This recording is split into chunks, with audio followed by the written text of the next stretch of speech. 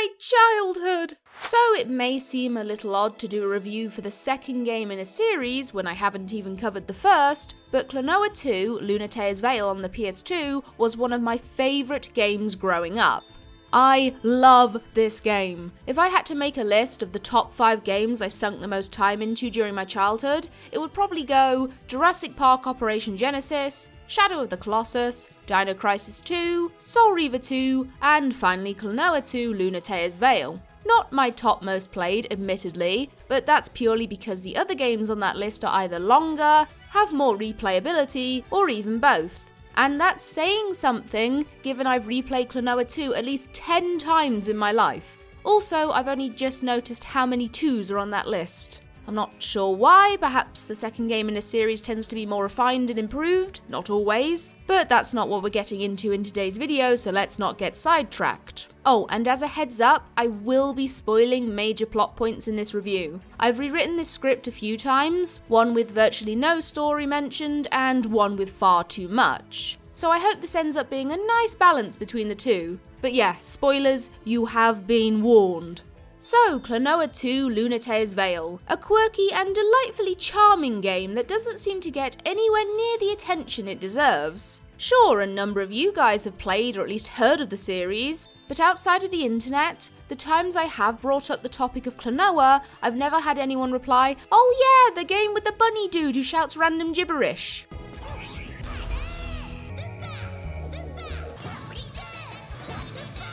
Instead, any mention I make of the series is usually followed by, "What's a Klonoa?" And then I have to sit there, awkwardly explaining it, while my unwilling subject looks more and more uninterested with each passing word. It's a shame, because I can guarantee if those very same people were to give the series just a little smidge of a chance, they would probably find themselves hooked. And yeah, I'm not going to deny that I have an extreme fondness for Klonoa 2 Lunatea's Veil, but I'll try my best not to let that sway my review. And in fact, playing it through once again over, gosh, I don't know how long it's been, 15 years? I do have a few gripes with it this time around. Not massive gripes, mind you, but if there's something that's bugging me, I gotta make mention of it. And before we start, I do have to come clean about one thing.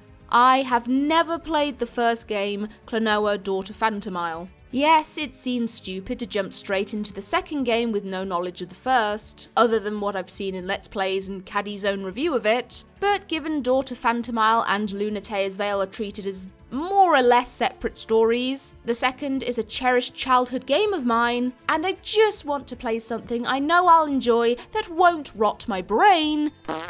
I hope you guys don't mind. Now, I can't find much information in terms of Klonoa 2's development, other than the bog standard stuff on Wikipedia. It's a sequel, developed and published by Namco, or published by Sony Computer Entertainment for us stinking Europeans, and released in 2001, around 3 to 4 years after the original, depending on your region. Daughter Phantomile is a bit richer on development backstory, but seeing as I'm not covering that game, at least not today, and I'm sure many of you saw Caddy's review of the first game, where he explained its history in much better detail than I ever could, I don't know what else to say. Other than this game is absolutely wonderful and adorable and addictive, and even the critics agree with me, and I can't understand why it's sold so poorly. What is wrong with people? So let's move on, shall we? Now, I'm not lying when I say this game is adorable. Before you even start your adventure, you get this delightful title screen opening, showing Klonoa running along a path surrounded by fields, before he jumps up at the screen with an enthusiastic to which the title of the game reveals itself. Not only does this make me squee with nostalgic delight, it's actually a throwback to the original game's title screen opening.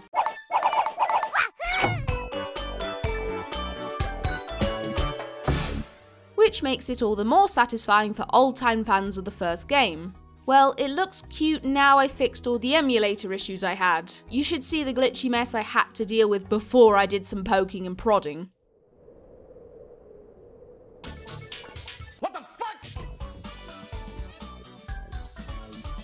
There is still the odd texture glitch here and there, but it's nothing too dramatic and it's usually isolated to cutscenes. It's not just the main title screen that makes me go, "Aww." Check out the sound options and look at these cutie patooties. Thank goodness there's no such thing as death by cuteness, because this game would have done me in before I even got to the first level. Anyway, I can't spend all day gushing on about how sugary sweet the title screen is. I have a game to review.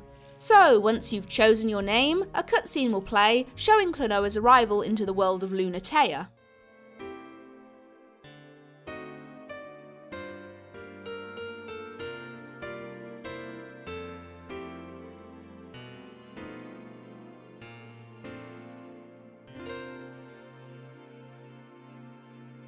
Now, I have to say, a lot of this game's story flew over my head as a kid. I didn't really understand its underlying themes of depression, sorrow, and self-doubt. As far as I was concerned, I was having a nice romp through a colourful, whimsical 2.5D land, and I certainly had no clue what this cryptic message at the beginning of the opening cutscene was on about. There's a forgotten dream? Have I forgotten the dream, or has the dream forgotten me? But surely there was a dream. Playing this through as an adult, however, especially with the knowledge I now have of the first game, oh, it's referencing Klonoa's original adventure. I won't go into spoilers for those of you who haven't played Daughter Phantomile and may want to in the future, but I tell you, that game has a doozy of a plot twist. Anyway, Klonoa is drifting through a black void of nothingness when suddenly the screen fills with white and a mysterious shadowy apparition calls out to him.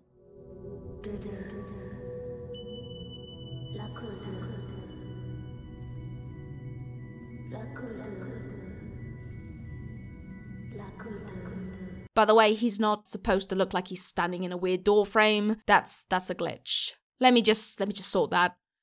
There we go. Let me just draw that out. Yep. There we go. Carry on. Klonoa then falls into the ocean, but don't worry, everyone knows bunny people float. And as he does so, an aircraft flies overhead, with two as of yet unknown figures aboard. Though one of them kinda looks like that bear from the game about killing people that everybody loves. Dangly Wumper, that's the one.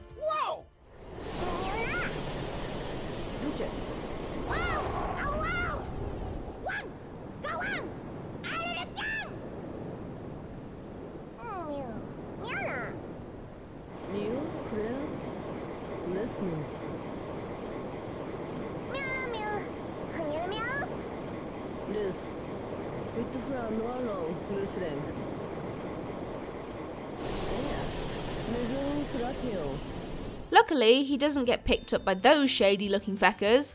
Instead, he gets rescued by Digimon Reject here and anime waifu wannabe.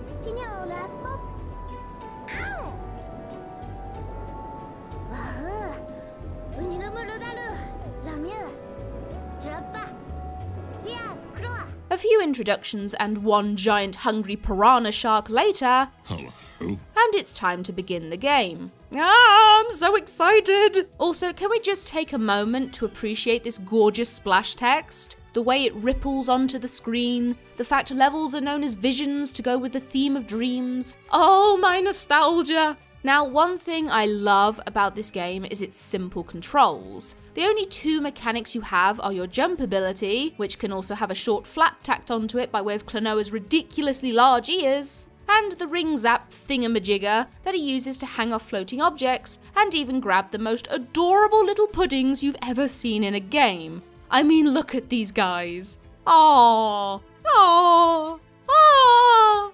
As cute as they are though, given Klonoa is now in Lunatea, a completely different world to Phantomile, shouldn't we be seeing entirely new species? I'm not saying I don't love these little red moos, and yes, that's their official name, my heart is about to explode, but it would have been nice to see fresh-faced fuzzy-wuzzy enemies for a new entry in the series, or even just more variety, with the latter I have to admit being a sticking point for me throughout Klonoa 2. Most areas you visit will have the same enemies, and while some of them are designed around the theme of their level, they tend to just be reskins of previous enemies. It's not a big deal, I know, and whether I've seen a red moo for the first time or the 211th time, I'll still go, aww. But variety is the spice of life after all. So these little guys are necessary in order for Klonoa to progress through each level and complete puzzles. With the power of his ring, and Lolo inside it, as without her he can't do that zappy thing, he can grab various enemies and use them to perform a double jump,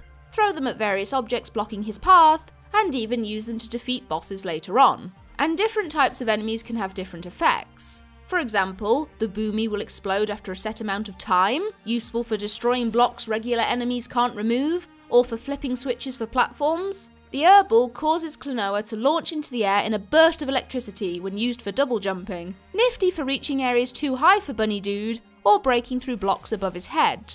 If you're going for all the collectibles, particularly the stars that contain parts of broken dolls scattered throughout almost every level, you're definitely going to need help from the various enemies that inhabit the place, as most stars are in awkward to reach areas or are well hidden, with some even appearing inside invisible eggs that can only be seen once you walk into them, and can only be broken open by throwing an enemy at them. That's not the only collectible either. Each level has 150 gems to track down, and collecting every single one will unlock a piece of concept art for the scrapbook, located in Moment House. Now, like most games I play, I did go into Klonoa 2 with the intention of at least trying to 100% it, and I wasn't doing too badly for the most part, until I hit the first board level.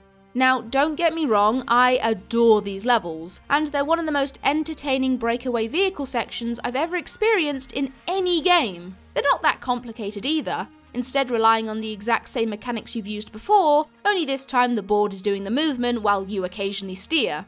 Trying to go for 100% completion, however?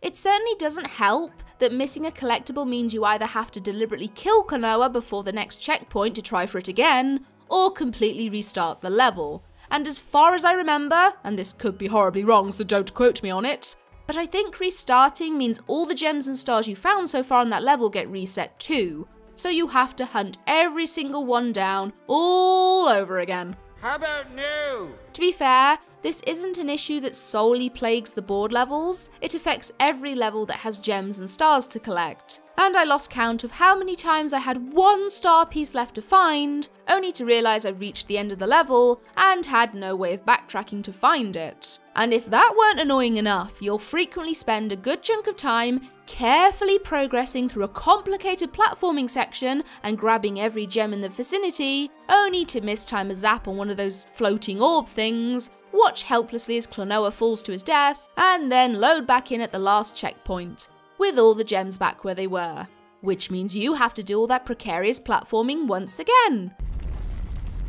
Luckily, collecting gems isn't necessary to progress further through the game, meaning you can avoid some of the more awkward platforming, take your time, and enjoy the absolutely gorgeous visuals Klonoa 2 has to offer. I mean, look at these levels. There is so much vibrancy, life, and whimsiness in each one that it's hard not to crack a smile as you take it all in. And while levels do share certain themes, each has its own look and feel that makes it truly unique. Even levels you have to revisit as the story progresses offer new enemy placements, puzzles, and environmental hazards. For example, the first time I visited Lalakusha, it was a beautiful, serene land of waterfalls, sparkling caves, and... Okay, he's a bit out of place, but you get the idea. When you visit it after everything goes to shit, however, the land has darkened, the caves are full of noxious gas, and...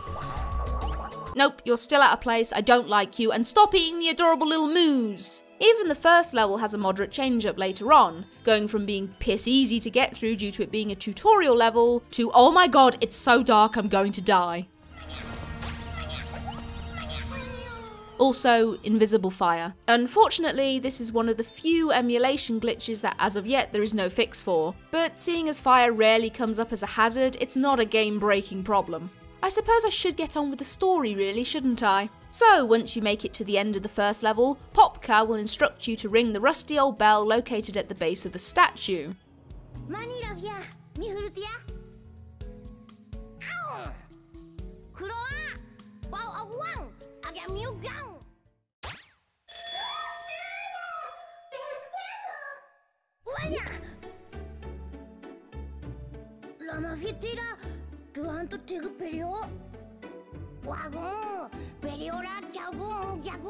It turns out the bell is of a spiritual nature, and only priestesses with enough power will be able to ring it.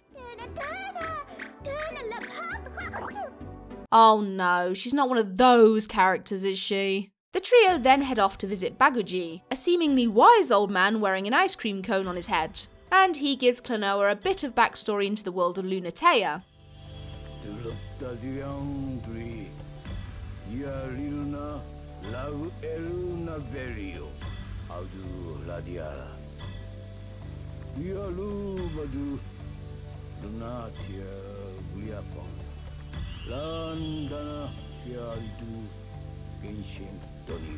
So the land is split into 4 different kingdoms: Lalakusha, the Kingdom of Tranquility; Joylant, the Kingdom of Joy; Volk, the Kingdom of Discord; and Mira Mira, the Kingdom of Indecision. Each kingdom houses its own harmony bell, and it's with the power these bells contain that peace is kept throughout the land of Lunatea.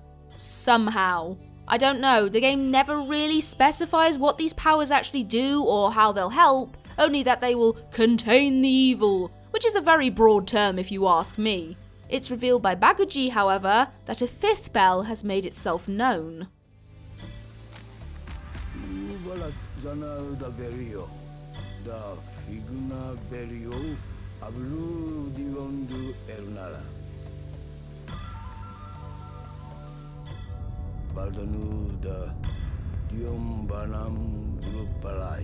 Sorry, don't mean to interrupt, but this bell must be the cause of the chaos. Not the bell that's all to do with Discord, residing in the kingdom that's constantly at war, or even the bell in the kingdom of xenophobic people who can't make a bloody decision on anything. Couldn't be those bells, no?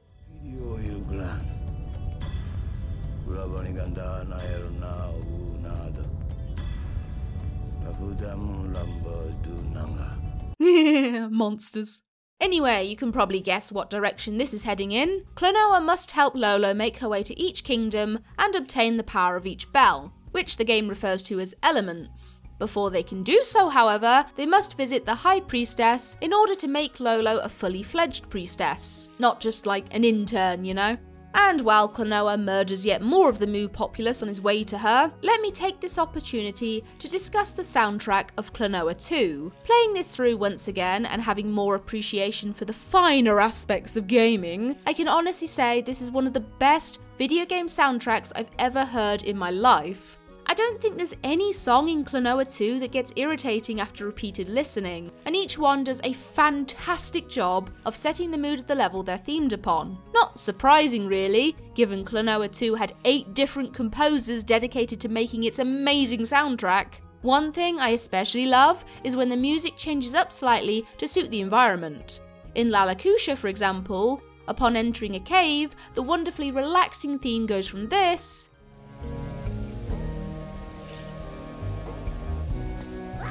to this. Oh, it sounds so sparkly, I love it! Much sightseeing, spelunking and destruction of property later, we finally arrive at the Temple of the High Priestess.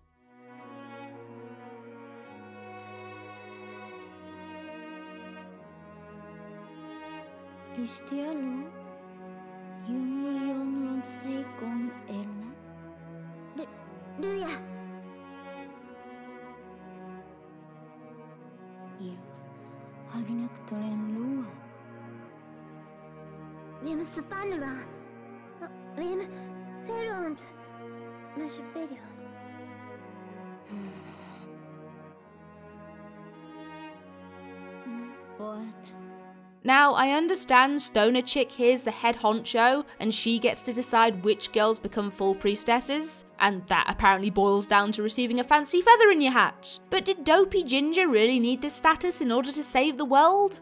What is the role of a priestess in Lunatea anyway? Is it just ringing bells on occasion? Could she not have gathered the power of the bells as only a half priestess? Yet more questions Klonoa 2 unfortunately never really answers, which makes for another issue I have with the game, and is partly the reason I was completely clueless as to what was going on when I first played this 15 years ago.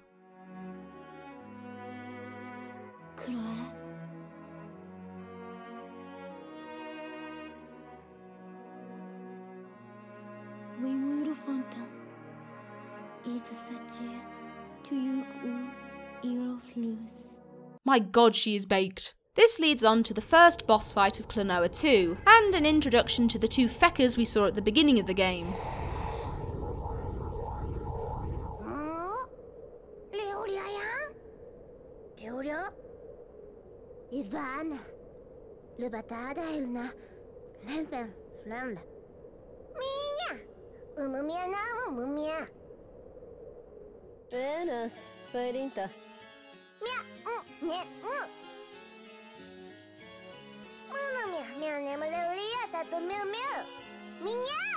Oh no, Tumblroses. Leorina is after Klonoa's ring for as of yet unknown reasons, but given the trio aren't in a sharing mood, she opts to set her mechanical monstrosity upon them for their defiance.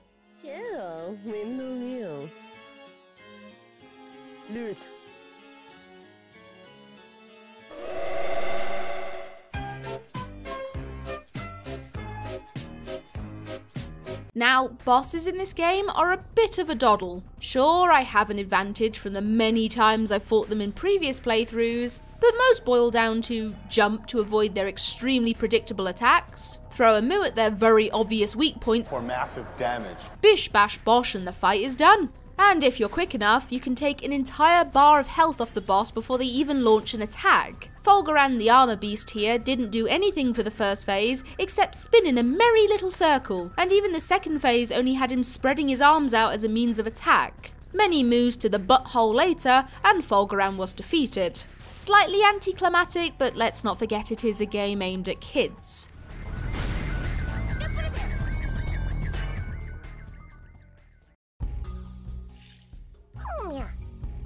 Oh. Lunata?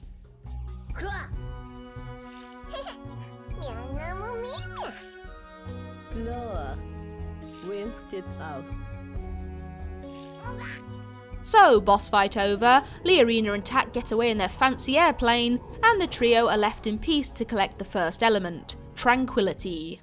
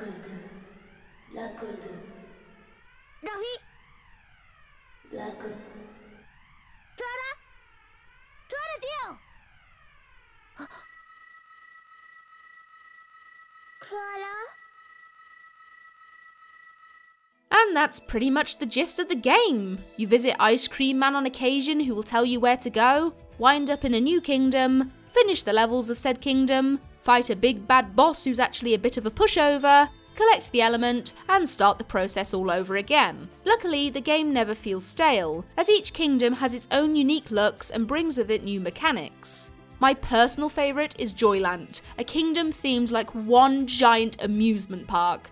Oh, I can't wait to see it again. Oh no, please, anywhere but here. Unfortunately, this is one of the areas most affected by those graphical glitches I told you about, and try as I might, I couldn't get rid of these ones. Like I said, it's usually limited to cutscenes, and it's not that extreme an issue, but it is disappointing to have such a gorgeous area spoiled by wacky flashing textures. The goal in this kingdom is to catch the Tat doppelgangers who've stolen the element Klonoa and company only received moments ago.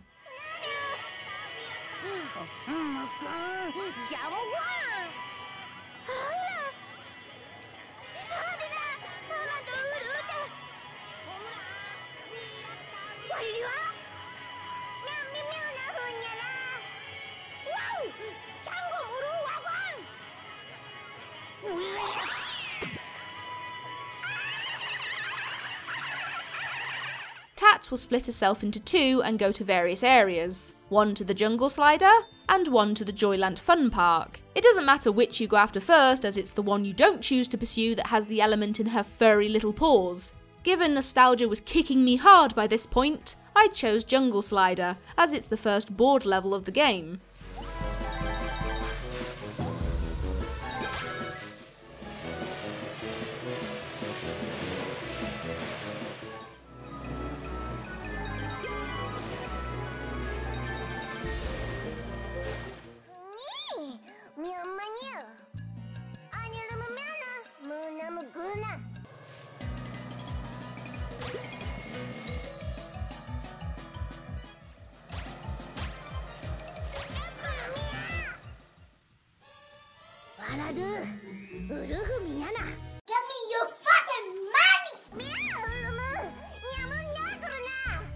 You can't say that, this is a kid's game!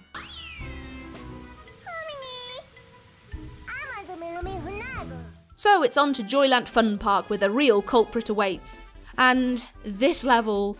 oh, my childhood! I'm sorry I keep saying that, but this game is giving me warm, bubbly feelings and I can't help myself. And look! This level's got its own shooting range with goodie-filled eggs, non-stop fireworks, roller coasters, and of course, the piece de résistance, a creepy haunted mansion, complete with themed rooms, giant Frankenstein moos, spooky music, and this guy.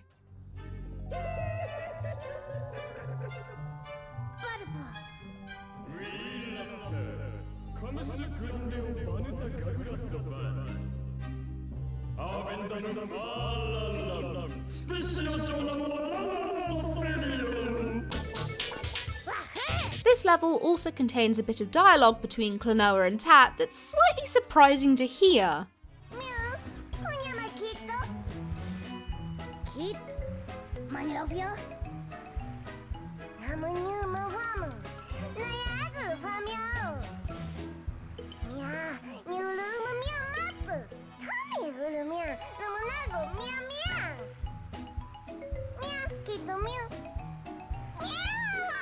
So you mean to tell me these little guys are perfectly happy to be used and abused and then just disappear forever? Like, they have one purpose in life, and once that purpose is fulfilled, that's it. They can just die happy? Why is this sounding so familiar? I'm Mr. Meeseeks! Look at me! Once you find this Tat at the end of the haunted mansion, another chase begins. Though not as fun as the last one, sadly.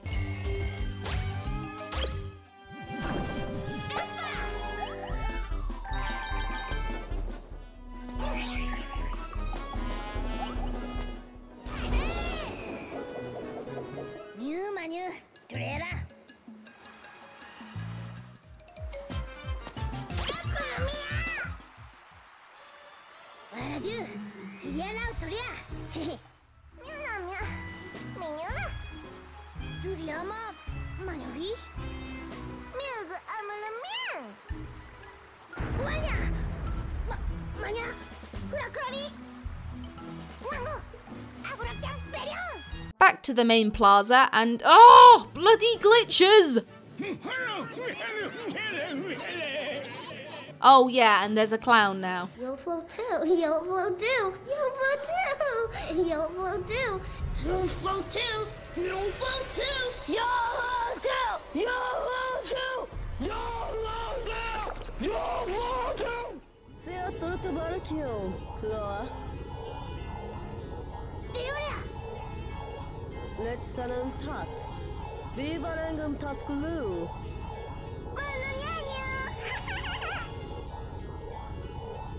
Sehr armad di detta jumu. Uranas tudonent.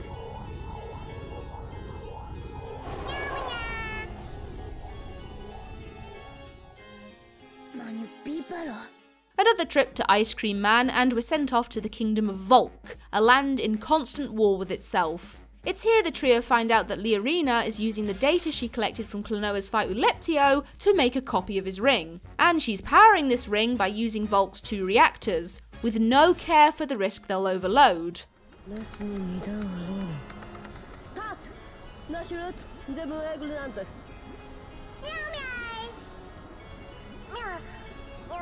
Pulunya, Abumi, Yamo? Mitas, lost down. Puna Hasaklaki. Such work not done. Sufana Rengarcha, Klionia Ferno. That's just evil! Leorina sends Tat to check on both reactors, and the trio follow after her. The first level I visited was the underground factory, an area filled with machinery, conveyor belts, and lava. There's always bloody lava. This also appears to be where the inhabitants of Volk build their armies, and this is another thing I love about Klonoa 2, the amount of detail going on in the background. Here we see the beginnings of a mechanical soldier, starting off in an egg before hatching, being outfitted with armour, placed in a tank, and then finally into a bomb for convenience of delivery onto some poor, unsuspecting town. Honestly, it's touches like this that really give a game life, and it makes it even more enjoyable to play through multiple times.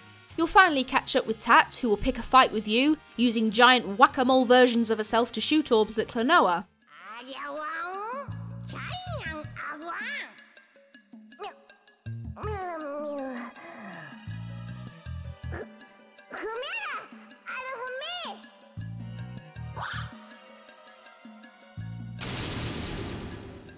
I have to say, it's a bit of a snore fest, as all you really do is occasionally jump to avoid the orbs, grab a moo and throw it at one of the dummies, all the while waiting for the rotating platform to slowly get into position. One disappointing sub-boss defeated, a bit more platforming over precarious pits of lava, and you'll reach the first reactor, which Klonoa switches off.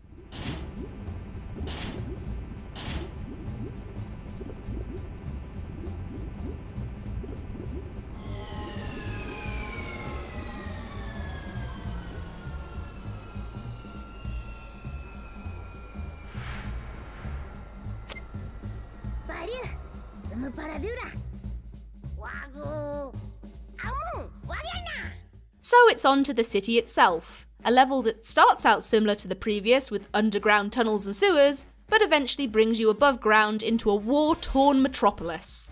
This is another level with awesome background details. As you make your way through the city, you'll watch as the bombs we saw earlier are dropped onto houses, forcing its inhabitants to flee for cover.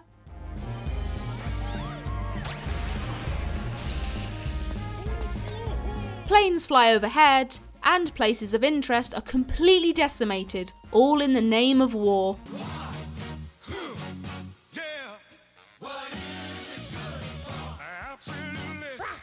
One of my favourite details, however, is the view you get of the sprawling city and its towering reactor as you sail through the sky. Ooh, I feel like a tiny little bug in a forest of destruction. One glitchy train ride later, and the trio arrive at the second reactor in time to switch it off.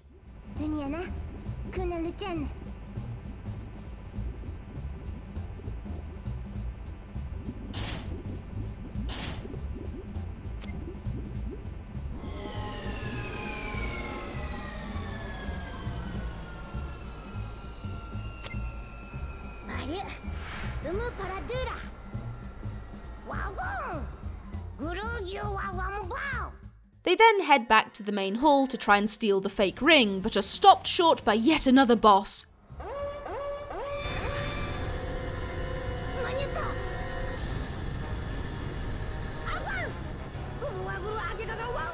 I have to admit, this was the first time a boss fight in Klonoa 2 actually felt slightly challenging. Bishkash here will launch slow-flying, heat-seeking rockets all over the place, and jump up and down to try and smush Klonoa flat. All while you're trying to grab a flying moo, jump on a bouncy platform, avoid the flying rockets, and still launch said moo into Bishkash's stupid big vent on his head.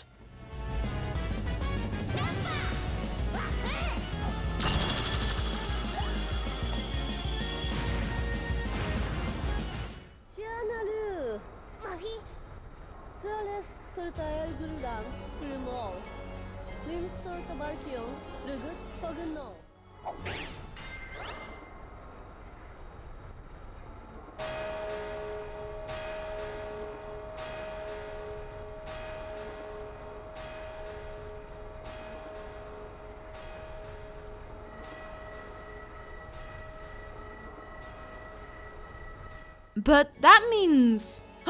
could she be a priestess?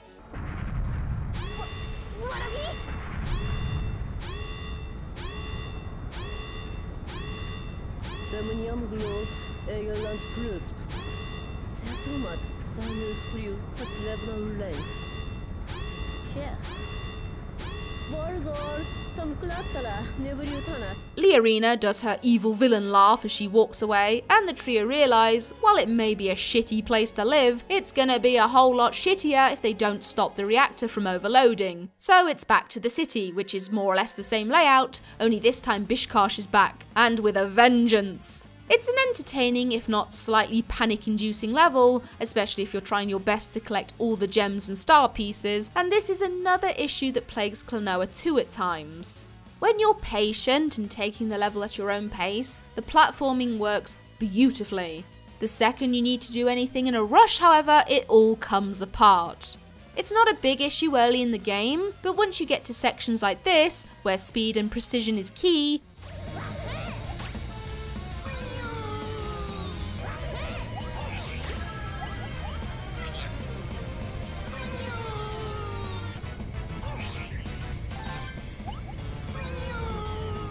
Bishkarsh is finally dealt with via a swift choo-choo train to the face, and the trio are free to switch off the reactor.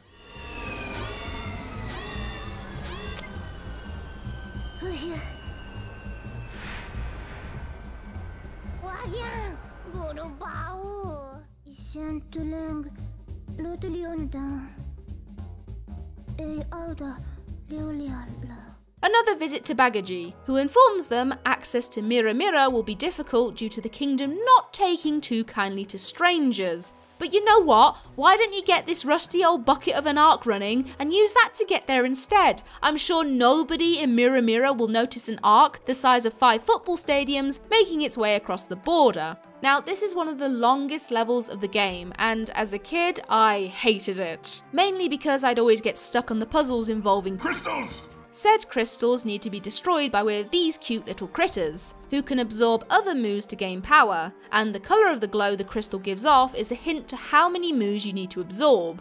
Yellow is 1, blue is 2, and red is 3. Like I said, I hated this mechanic as a kid, but that's due to the fact I wasn't great at thinking outside the box, a trait you'll definitely need for puzzles of this variety in later levels. Nowadays, I appreciate the challenge much more. So the goal in the arc is to make your way to 3 different engines, complete a puzzle involving the crystal critter, and get all 3 running again. Doing so will give you access to these weird little red switches, zap them all to turn on the arc's propellers, and it's on to the mountains of Mira Mira, a level with the catchiest theme tune I've ever heard in a game.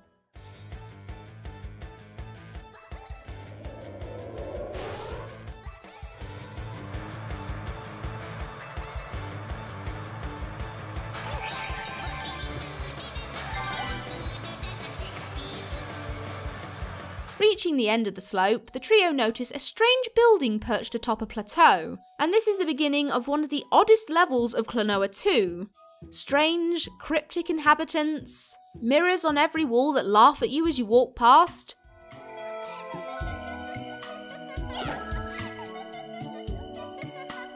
Topsy-turvy puzzles that are guaranteed to make your head spin, and it's one of my favourite levels in the entire game due to the message it portrays. You see, this odd building is full of people's memories. The inhabitants here refuse to leave, as, in their eyes, why would they need to when they can just relive memories of the past?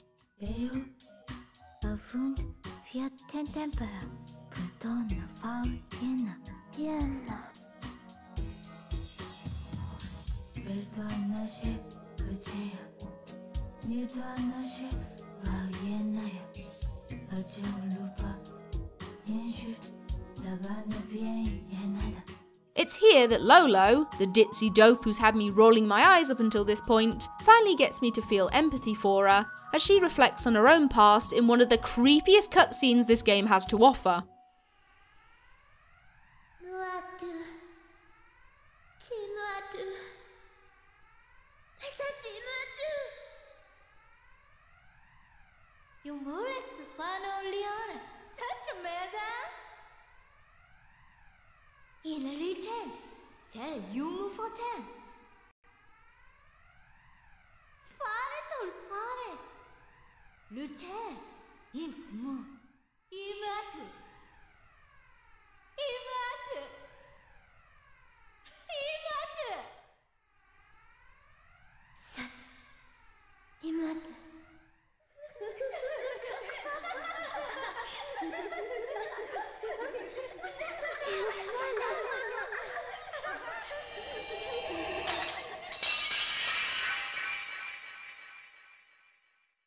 Turns out Lolo has been wrestling with her own fears and self-doubt about being truly capable of saving the world, and it's something that's plagued her since she first began her training in priestesshood. As she breaks free of the awful memory, she shares her feelings of self-doubt with the others, stating it was Klonoa's power, not hers, that made it possible for her to ring the spiritual bell way back in the beginning of the game. And her sadness carries on into the next level, Indecision Pass, where her own fears of being a failure stop her from being able to help Klonoa during the next boss fight against Palonte the Hatchling.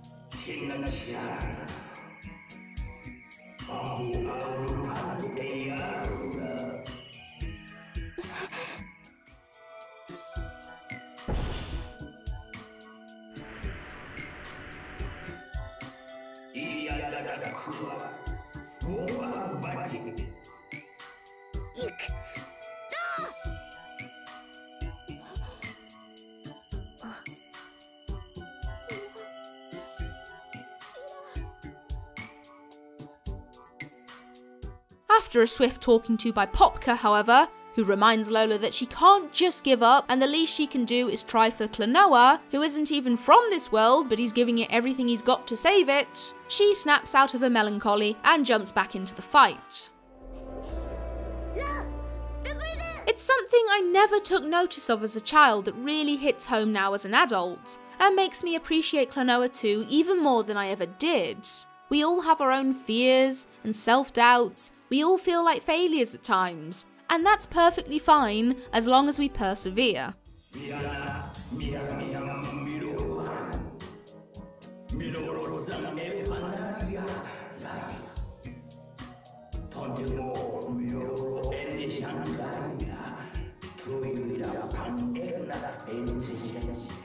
With the final bell visited and the element obtained, the trio head back to Baguji.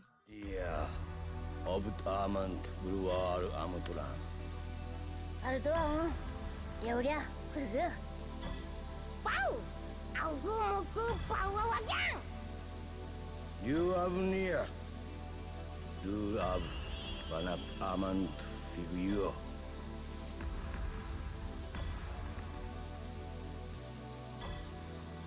Baldur is the groom you are under.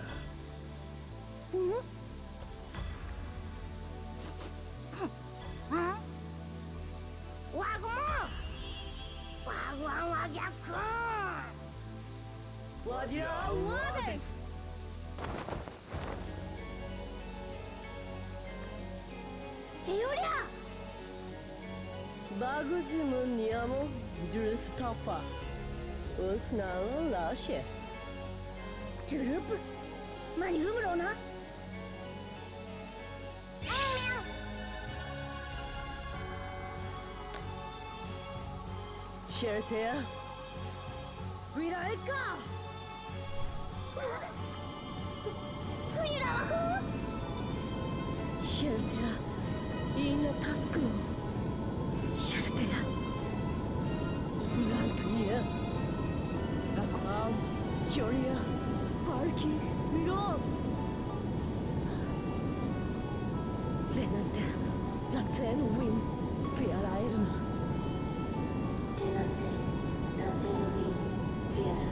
Now, this was something, once again, that Klonoa 2 disappointed me with. After that whopper of a reveal we got with Lolo, I was curious to see what Liarina could possibly mean.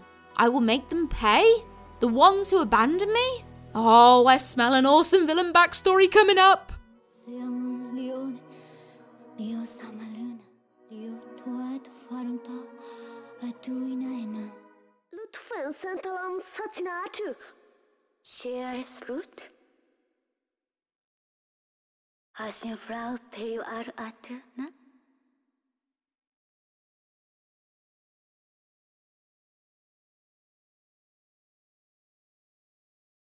Yes.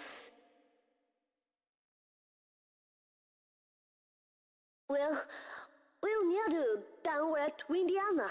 Please, could I not nash a wim ya? Leo,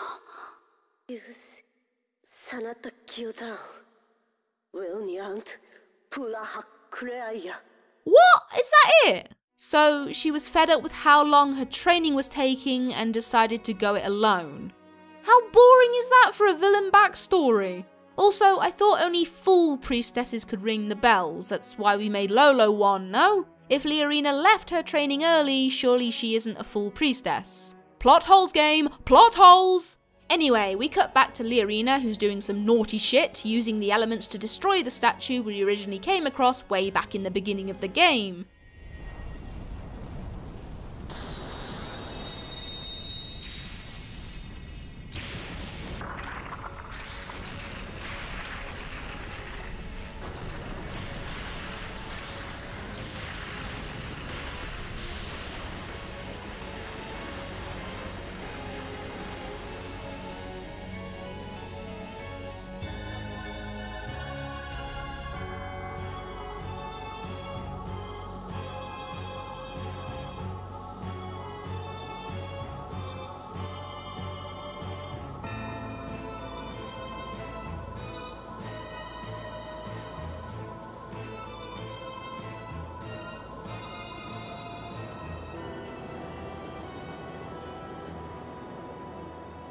The fifth bell! And so Klonoa and company set off to try and stop Liarina once and for all. Bye, stoner lady! You were only in the game for like 5 minutes, but I guess you were okay. We're brought back to the very first level, but it's all dark and shit, and going in the dark means doom! So you'll have to make use of these glowing little cuties that will bathe Klonoa in light for a short time. Klonoa finally makes his way to Liarina, but not before she rings the fifth bell.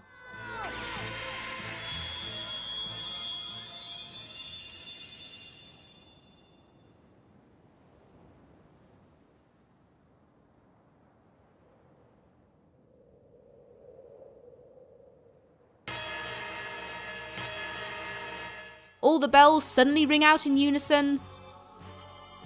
The sea of tears turns into a sea of piss, and a mysterious second arc appears above the original, before disappearing in a golden glow and reappearing above the new bell.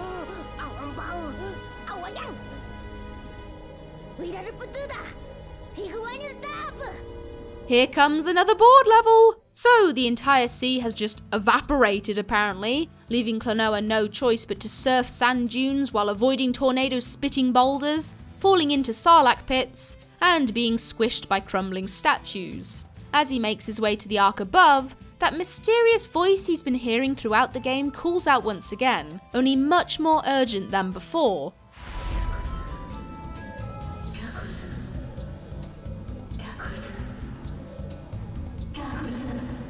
And it's here in the embryo compass, okay, that we fight my favourite boss of the entire game. It's a simple fight, yes, they all are, but the reasons that bring it about, the music that plays, the friggin' cutscene before it, You know what, I'm just going to be quiet, let you watch it and you can judge for yourself how awesome it is.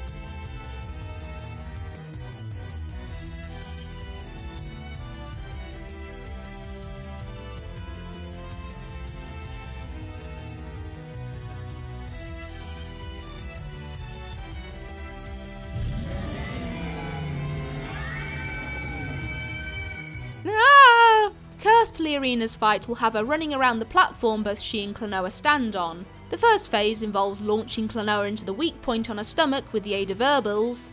The second phase will have her latch onto the underside of the platform, requiring moves to be slammed into the glowing segments when she passes underneath them. And finally, she will transform into a darker version of her cursed self, with this phase similar to the first.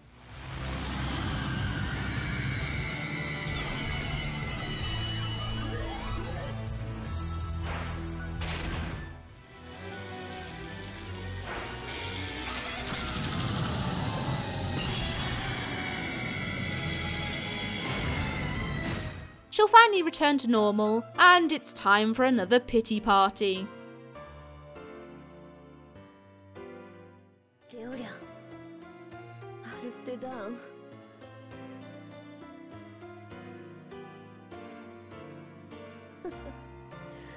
ニャマルテムムスウェアヤクロルチャンポーポルタン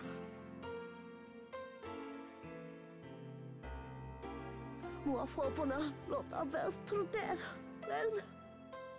ルルチャセアプヒンアプスポーエル Oh yeah, sure, I'll clean up the mess you bloody made. So it's back to the Ark to shut off the engines before it can connect the Kingdom of Sorrow to the rest of Lunatea.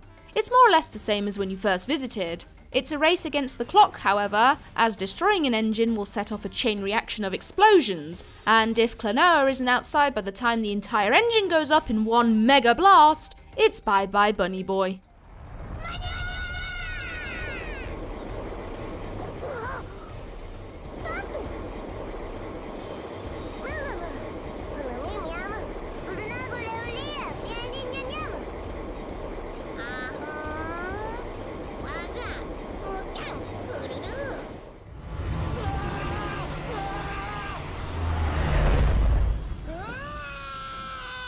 Leorina and Tat will drop Klonoa at the other two engines, and once all three are destroyed, the group will escape as the Ark crashes to the land below, but not before it creates a path into the Kingdom of Sorrow.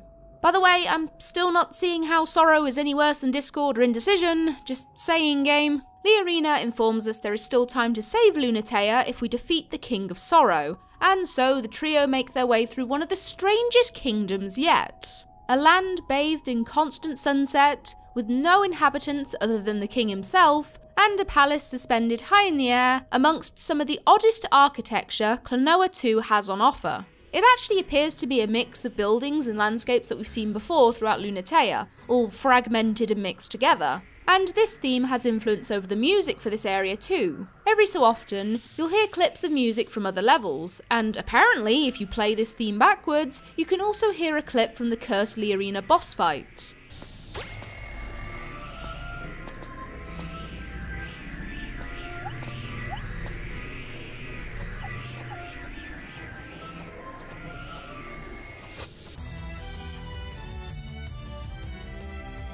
By the way, this is one of those levels that will make you hate yourself if you're attempting 100% completion. The platforming can be so finicky and easy to mess up at times that your sanity will drain just a little bit more every time you watch Klonoa fall to his doom. Much hair pulling and cursing profusely later, you'll finally make it to the castle above. Klonoa whips the board out once more, and we're off down what seems to be a completely separate dimension, with floating fragmented platforms and tunnels, piping spewing out flames, and all surrounded by a black void of nothingness. Very fancy.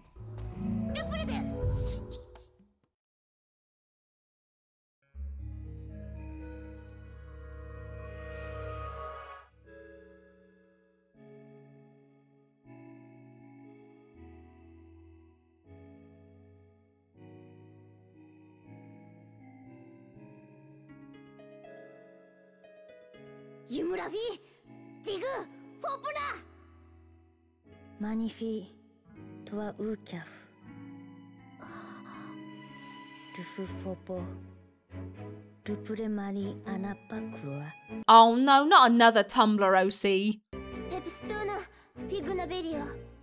Yumu, Lunatea Auda, Oninana. Manife Bruto. Manurada. Figuna Video. Rufiara Urumutofia. What a twist! Rufiara Marunafi. Yumura Manu Urute Paru. And there's Klonoa 2, hitting us again with yet more thought-provoking dialogue. So it turns out the Kingdom of Sorrow was always a part of Lunatea, but people shut sorrow out of their lives, causing it to disappear from the world forever.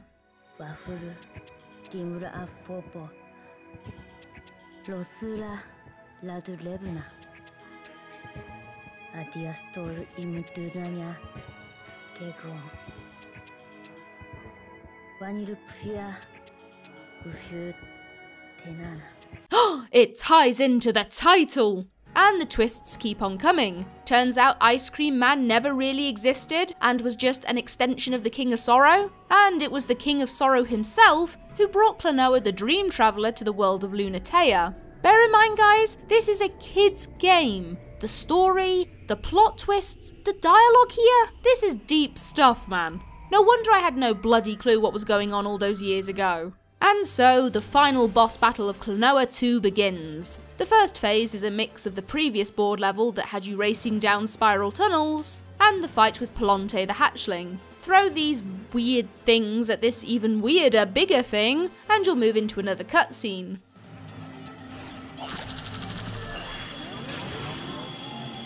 The King of Sorrow will do his "oh, woe is me" routine. Leorina will turn up and say there ain't enough room for two whingy antagonists in this game, and she'll give Klonoa the final element she took way back in Volk. And on to the final phase. The King of Sorrow will shield himself with a force field while sending spiked objects hurtling towards Klonoa. Pick these up and use them against the king by hitting the shield's weak points. Repeat 48,000 times and you're done.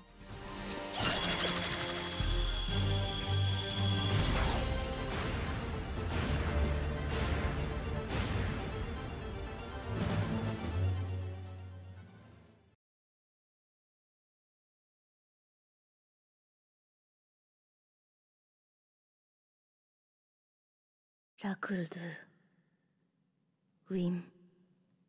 Wimna. Rakuldu.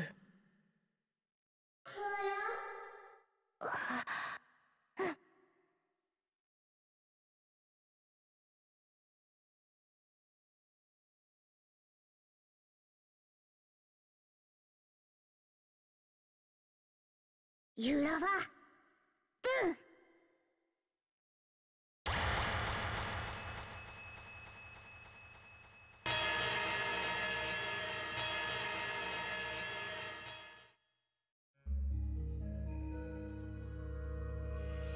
Dia Paramiu tenang ya. Paramiu tenang yukah. Numurina wina lakurdu. Numufina elna ono turafi. Yumuru? Ura. Uebra. Dia tolong korina elna urumu manura. Kuro. Dia erafi. Manu Paramiu.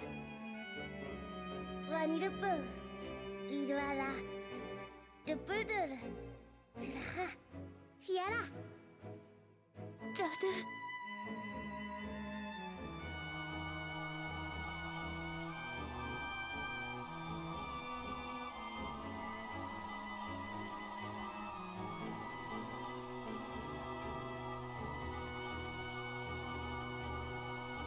And that's the end of the game! Klonoa assures the king that sorrow will never be forgotten again. The king disappears, leaving behind the element of sorrow, and Popka remarks to Lolo on something I still don't understand to this day.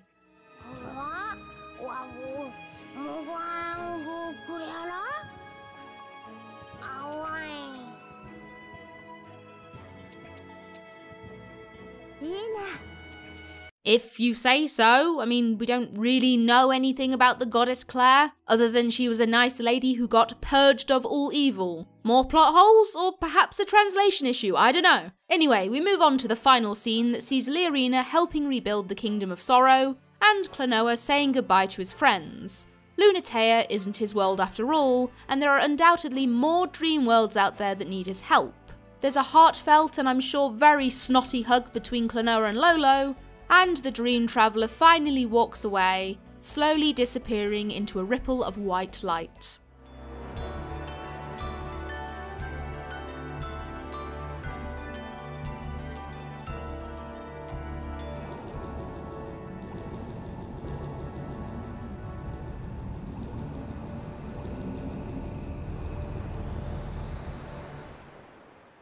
And then there's supposed to be credits with delightful little pictures showing what happened after Klonoa's departure, but my emulated copy decided that was enough for one day. But this is what you're supposed to see. Liarina rebuilding the Kingdom of Sorrow, a bunch of random inhabitants doing random things, the factory in Volk now manufacturing boards instead of soldiers, the city being rebuilt with the aid of inhabitants from all over Lunatea, and, my personal favourite, the High Priestess holding a newborn baby very similar in looks to the King of Sorrow. Oh, and he's smiling, he's finally happy. Oh, this game just makes you so warm and fuzzy inside. So now I've talked at great length about Klonoa 2 Lunatea's Veil, what do I think about it? Short answer, feckin' awesome.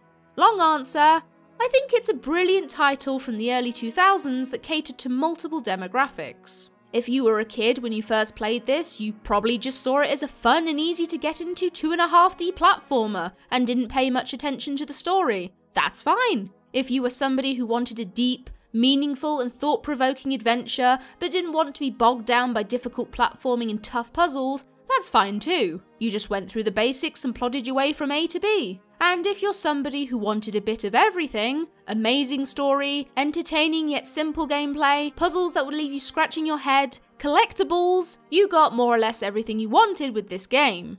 Sure, it's not without its issues, and I covered a great deal of them in this review, but with enjoyable and straightforward gameplay, beautiful graphics, interesting characters, one of the most gorgeous soundtracks that's ever been created for a game, and a compelling and emotional story as stimulating as this one, you can easily look past the problems it does have and see it as a delightfully quirky and addictive little game that really deserved much more attention than it ever received.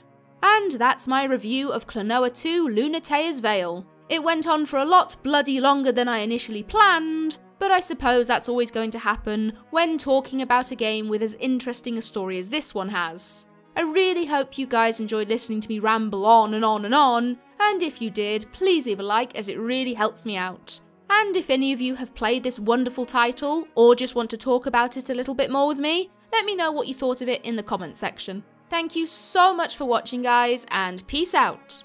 Shout out to supporters, Klaxon, Thomas Hinton, Jeffrey Thomas, Ray Zach, Mr. Zugador, Ross Ward, Samuel DeBoss, Poplio the Destroyer, Merendor, Trevor, and Oblivion. Thank you to everyone who continues to support the channel on Patreon or on YouTube with memberships. I really appreciate every donation, no matter how small, it really helps me out. And if you can't donate, that's perfectly fine too. The fact that you continue to watch videos no matter what I produce, whether it's reviews, vlogs, let's plays, anything, the fact you guys come back, watch the whole thing, leave a like, leave comments, recommend the videos to other people, that means so much to me and it really helps the channel grow. So thank you once again to the donators, to the people who come back and watch everything I make, to the people who leave comments. I love you all. Thank you so much, and ta-ta!